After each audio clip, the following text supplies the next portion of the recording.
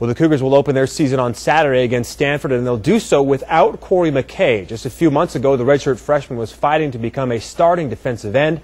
Now he's just fighting to walk again.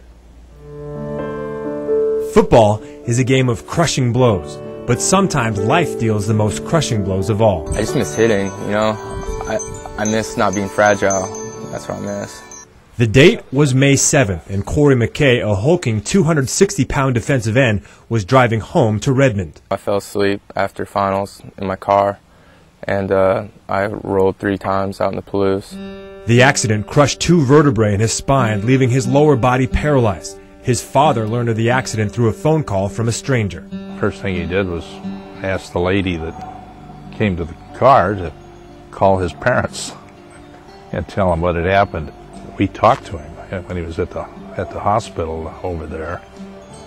A nurse gave him a cell phone, and he just kept saying, "I'm sorry." It wasn't until days later, after surgery, that the football star, with so much promise, realized what he was facing. Instead of the doctors talking about me, you know, getting out and recovering and walking, they were more focusing on me adjusting and learning how to live in a wheelchair. And you know, I'm not accepting that.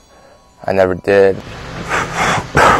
It's an attitude that's serving Cory quite well on his road to recovery. Cory's been like that all his life, to the point that it irritates you at times.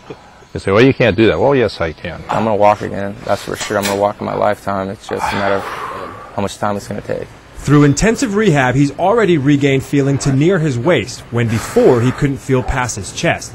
And the constant support he's received from his coaches and teammates has certainly helped. I am so happy he went to Washington State.